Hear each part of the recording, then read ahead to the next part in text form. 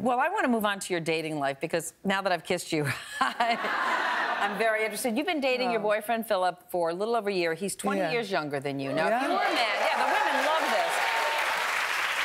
If you were a man in Hollywood, no one would bat an eyelash, but if it's a woman with a younger guy, people are, what's going on there? What do you think of the double standard? Or is it getting better? I don't know. I don't think it's ever going to get better. Yeah. You see it in just the way, movies are cast. They always cast a younger for women with men, and rarely do you see it the other way around. Do you think you'll start to see the changes? You have more and more female directors and producers? I hope so, and I hope we'll do it on Mom. I hope we'll show Bonnie, I mean, I play, for heck's sake, I play a great-grandmother on Mom, and we got some great guest stars this season. We've got Joe Manganiello, who's no slouch.